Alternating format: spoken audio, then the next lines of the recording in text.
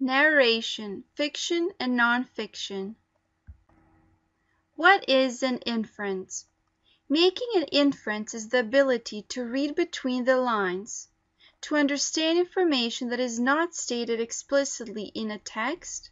When you make an inference, you're applying prior knowledge and experiences to the text or passage you are reading in order to make educated guesses about what is happening, what may have happened, or what may be about to happen in the future. When you make use of the following statements, you are most likely making an inference. I realize that, based on, I predict that, I can draw these conclusions, based on this evidence I think. Narration. How an author chooses to tell a story is an important choice. Readers get a sense of the story's characters based on what they are told and what they are not told. We may feel close to a character because we know what he or she thinks and feels.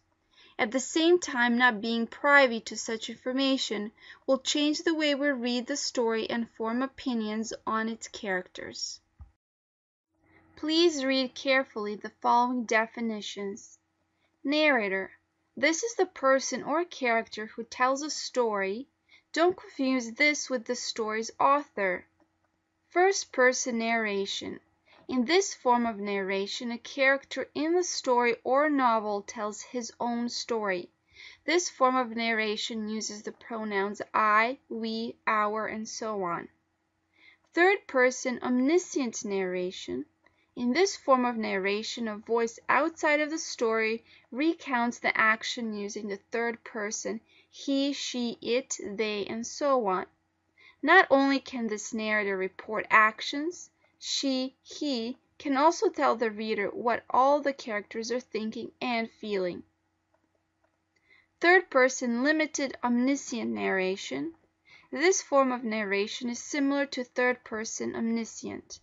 This narrator uses he, she, it, etc., but this narrator can only tell what one or some of the characters are thinking or feeling. Third-person objective narration. This narrator also uses the third person but can only report the actions of the characters. Example, The Runner, version A. I wake up feeling tired again. 5:45 a.m. Oh man, so early. But it's worth it. I'm barely conscious, but that I know. I slip on a long-sleeve t-shirt and put on a short-sleeve t-shirt on over it. Sweatpants, Gore-Tex jacket, the one I got for my birthday from my girlfriend Carrie, mitts and baseball hat. And my shoes and socks, of course. I can't run 10K without my shoes.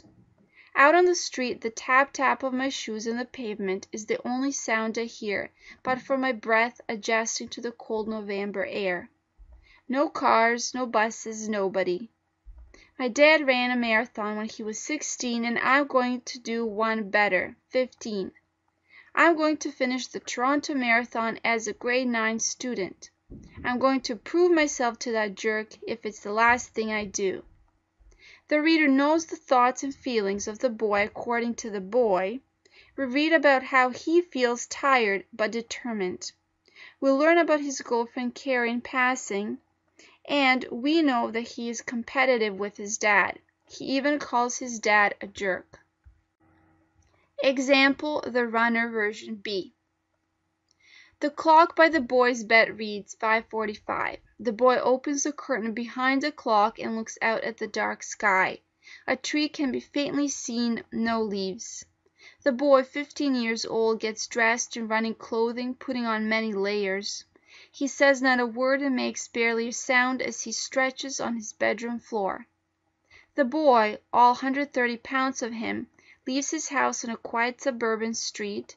He runs down the middle of the road, passing minivans and modest cars that sit in the driveway of his neighbors' townhouses. A man stands in the living room of the boy's house, watching him slip away into the dark. The man looks much like the boy, 20 pounds heavier and about 30 years older. The man, the boy's father, takes a sip from his coffee cup and slowly nods his head. The man turns away from the window, smiling. Same story, right? but the reader is provided with different information. We get a sense of his neighborhood based on its cars and its houses. This time the boy's father is a character in the story. He smiles as he watches his son go out for an early morning run. He seems proud of him, or maybe he's smiling remembering his own running glory days. What do you think? Fiction definition. Literature in the form of prose, especially short stories and novels, that describes imaginary events and people. Fiction are stories that are not true. Non-fiction definition. Prose writing that is based on facts, real events, and real people, such as biography or history. Conclusion. Do you know the definitions of narration, fiction, and non-fiction?